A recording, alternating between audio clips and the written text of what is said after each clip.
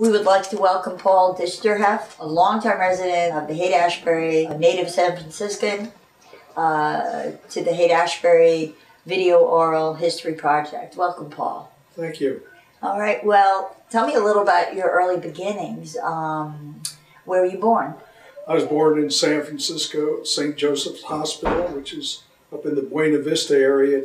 The hospital's gone now, but my family lived on Frederick Street at Stanton, so that was my first home. When was this? From 39 until I think 47. What were your parents' names? My father, Albert Disterheft, and he came from Poland in the 1920s, and my mother's family came from Germany in the 1920s, and they all came here because they had relatives who had immigrated here beforehand, and this was the place to be. Did you have any brothers and sisters? I've got one brother. What's his name? His name is Donald, and he's 62 years old. And wow. I'm going to go visit him in Arkansas. Wonderful. The wilds of Arkansas. And you're still here. I'm still here. And where are you living presently? I'm living on Parnassus at Cole Street. My family, my father was a baker and worked in various bakeries until the war, then worked in the shipyards. And after the war, went back to work for bakery, Blum's Bakery. It was one of these high-end bakeries. And then eventually bought his own shop there at Parnassus and Cole, a Carnation Bakery. Is that the first name of the bakery? That was the first name. What year are we talking? When did this happen? That was 1950. Okay. That bakery was established in 1906. After the earthquake, all those buildings after the earthquake and fire were established there. And the original builder was a man named Schultz. He built that building as a bakery, complete with a brick oven. And wow, so it's got a natural brick oven inside yes, it. yeah. So when my family took it over in the 50s, and they operated for 19 years there. And after them, they sold, and the guy who owned it was there about a year, 2 years, and then the Zen came, the Tassajara. I would love to back up a little bit. You were living, did you yourself get married? Did you have any children? Yes.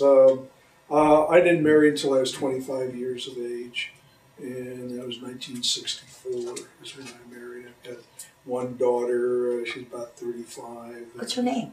Her name is Lisa, and one grandchild. What's your grandchild's name? Dana. Dana. And what was your wife's name? Faina. Wow. Yeah. Everybody who rhymes. It's wonderful. Yes, just coincidentally. Yes. So then this part of your life happened, and hopefully you'll have more grandchildren. When this is viewed, they'll be grown. Yes. You then went through this, got married, children, then you came back to the Haight. You came Yes. back to the area. Where did you live then? Where are you living now? Or Where I'm living now. oh, wonderful. Yeah, my parents bought some property in the area, so that's essentially my gold mines. That's how I earn my living, is managing those properties. Understand. Not a lot. Right, sure. It's enough. Oh, yes. Are any of those properties around the Haight Ashbury? Yes, all three of them. I live Where are the locations of? Same place, the bakery building, and there's another one across the way from there. And I live in a set of flats that's adjacent to the bakery building. Great. So. Great. Have you yourself ever been involved in working in the bakery on Parnassus? Oh yes, it was a whole family operation, including my grandmother and my brother, and we all worked in the bakery as kids. Kept the family together. Yes, age 11, and fried donuts before I went to school. And did you take a few with you? Always, yeah. Nice times. Yeah. Wonderful. Do you remember in the early 60s or the late 60s what was going on at the bakery at that point? Well, during the craziness of the Haight, there were so many people on the street. It had kind of a festive quality to it, and then it kind of turned ugly. I kind of come into that scene. I went to work as a probation officer in San Mateo County as in adult probation. So we supervised people that were from San Francisco in addition to San Mateo County, and was involved with the Haight Ashbury Clinic, which... with David Smith. Yes, he was a neighbor of mine. He lived immediately next door, so I had some conversations with him. And coincidentally, where the clinic was located, what had been the site of my dentist. Oh my goodness. So it was kind of a So there used to be a dentist office in the same right, location. I'd gone back there a time or two. What is that, Clayton and Ashbury? Right, yeah. Amazing. Yeah. Amazing. So at that point you weren't working in the bakery anymore. No. But you would be visiting your family, and at right. Well, the later half you were living there. Yeah, I was living there. So had you ever woken up and walked down the street a normal day to get somewhere? Would you ever walk through the crowds, come in and out of it? Did you? I tried to avoid that. To know where to park the car. Yeah, that's right. Yeah. Exactly. Had you been in the bakery in the period of that? Had you ever see young people come in and out to grab a donut, to grab coffee or whatever? Sure. So it was one of the places in that area where the public gathered. Did you also have coffee? Was it no, just we a didn't takeout? have coffee. There was on the corner of Carl and Cole, like a thrift shop. I'm hard pressed to remember who was running, but it was like a giveaway. Free store, kind of a thrift free store.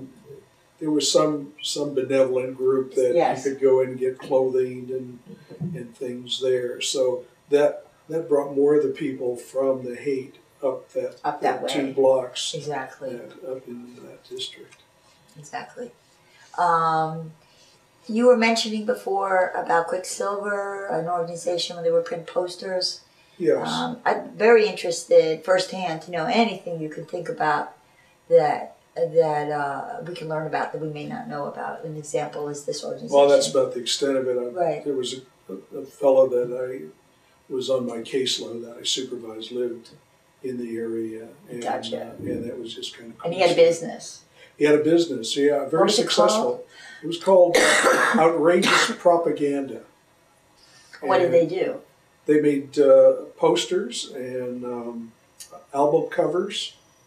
They did artwork?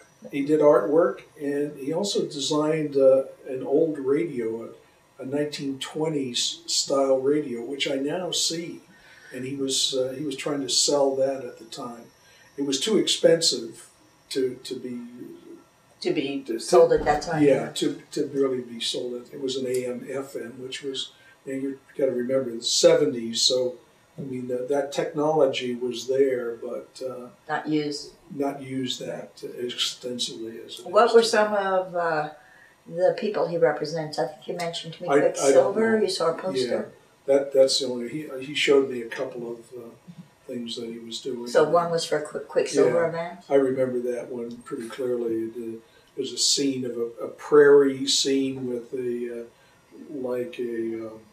man on horseback, like the Western Union or the Quicksilver Mail. Pony Express. Exactly. Yeah. Now in your life, as you live here, I would love. I mean, your first coming to the Haight Ashbury area was what year? Well, 1939. So from 1939 to present, look at it as decades. What do you see that has been kept through all those years? What do you see where we are now? Well, it's changed dramatically. The people have changed. At the time that I was growing up, it was mostly old world Europeans, lots of Jewish and German, Irish, a scattering of Filipinos because I went to school, and a scattering of blacks, and a few Asians, but for the most part, white Europeans, middle class, blue collar working area. I mean, Haight Street there were 12 bars between Masonic and Stanier. And part of the style of a workman at that day is he'd start out in the morning and go have a shot and maybe a coffee before he went to work. And then after work would stop in that bar before they went home. So 12 bars, I mean, that was a staggering number of bars. There were at least 3 bakeries and barber shops. Shoe repair store. Shoe repair stores, yes. Up near where I lived, up on Cole Street, there were 2 shoe repair stores. One of them, the man and his wife, they were German Jews, and they lived above their shop. Right. Yeah. That's how you make it. That's how you make it. Exactly. So in the 60s, I was told right before the 60s, there was a lot of vacancies in apartments and things. What did the hundred thousands of people that came here change what was going on from before that? How did it can become the blue-collar worker into all these young people from all over and music on the street? I mean, did you feel that as a native resident that a part of your community was not available to you, or did you feel you had... No, it was a vital time. You mentioned vacancies. I sure don't remember that. I mean, there were so many people in the area. There were a lot of property owners that had apartments, and now you had all these people that were coming into it. So maybe he had rented it to a couple of people, and now there's 20, and they're trashing the place. And so I know many of these property owners just ended up walking away from it. Joseph Alioto was the mayor at that time, and his wife would come into our bakery. My mother knew her in passing, and they were buying up a lot of the property where these property owners had gotten frightened and ran away. Couldn't financially deal with it any longer. Did you ever have any problems yourself with the bakery or any of the... No. So I'm going to backtrack. From when the bakery opened, it was called the Carnation Bakery? That's my understanding, yes. And then tell me the progression of the names, or what happened, approximately what decade, what year, not to be exact, from the Carnation Bakery to present. What has happened in that space? Carnation Bakery from 1906 until 1969, it was Carnation. And it was Gallo Carnation. A fellow from the North Beach had bought it. And he operated it for less than 2 years, and then he sold it to Tassajara. They decided they were going to bake bread, and so the Zen Center became involved with it at that point. And then they changed the name to Tassajara Bread Bakery. And it remained there, that name, until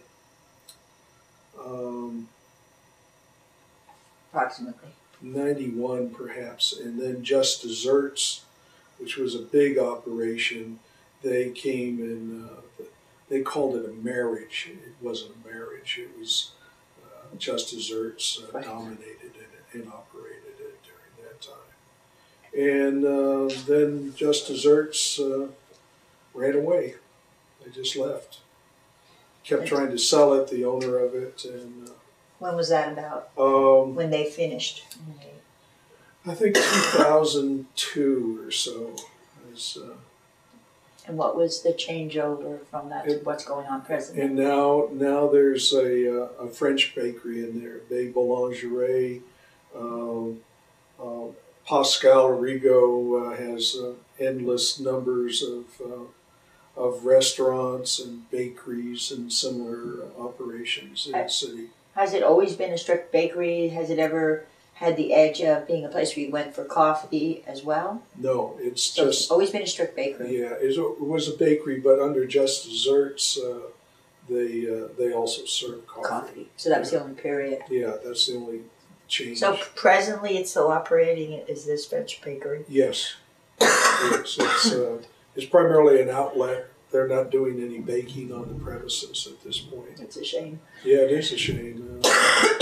Excuse me. There's the oven is still there. It's ready to go. I was, at this point, really curious if any of your family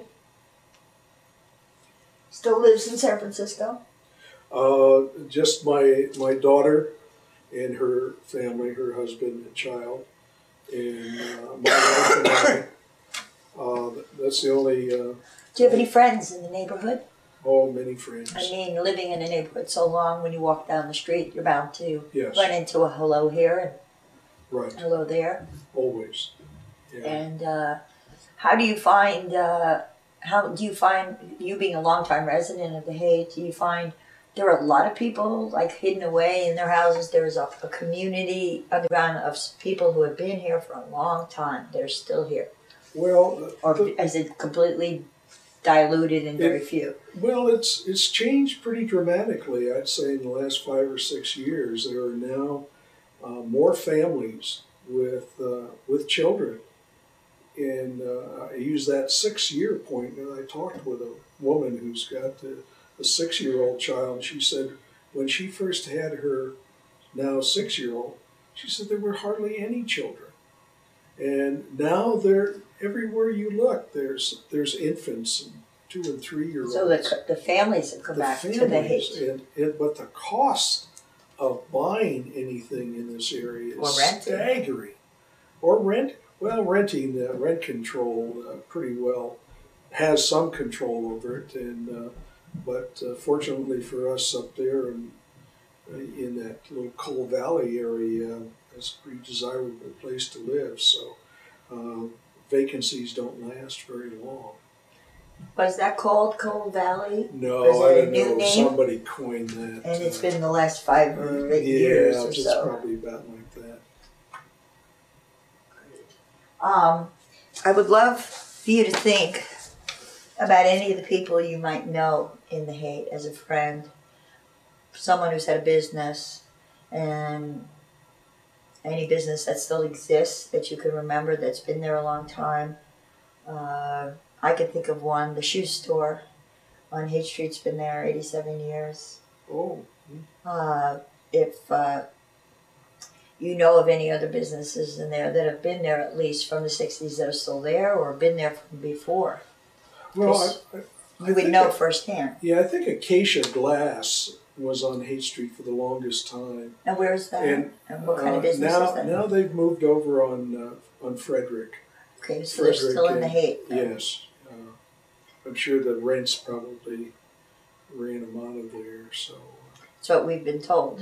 Yeah. That the artists and the creative people can't afford the high rents of corporations that are moving in. Yeah. And there are associations, Haight Ashbury Land Trust, and all these things trying to preserve the buildings and the businesses. There are people who are trying to get it donated as a land trust to preserve the heart of the Haight. Mm. Had you ever felt the heart of the Haight? Do you? No, I don't think so. No. You got into the Haight because of family and business and circumstances, Yeah. Exactly. But one person, even in your walks, in your travels to your car, to whatever, or you may not even know them, but they sit there every day and you've seen them for years. Are there those situations where you run into someone? Well, see, I'm so old now that most of them... I don't give you that. Yeah, see, most of those people are gone. Right. They died. So were there people... So I'm the old-timer now on the Is street. there someone you could remember that has passed on that we should remember? Is there anyone who made your day brighter when you saw them and they gave you a smile? No, there's always... there were always some old-timers. There was Henrietta. She lived on Cole. I forget what's in there now, but there's something. Henrietta was one of the characters in the street. She was Jewish and she knew Mayor Feinstein. And She an older woman? Older woman, yeah. She passed away sometime. But whenever there was some kind of controversy, we had some urban renewal scam that came through in '79, and they wanted everybody to open their house so they could these inspectors could come in and do these inspections and upgrade your house. There were federal money, and so you'd get these inexpensive loans. Well, not everybody wanted to participate in it. I mean, it was kind of some heavy-handed moves on the part of the city to do that. There was some rather threatening letters and intimidate. When that Henrietta, she told him, she says, "Stick it. You can't come into my house. And if you come here, I'm going to go talk to Mayor Feinstein.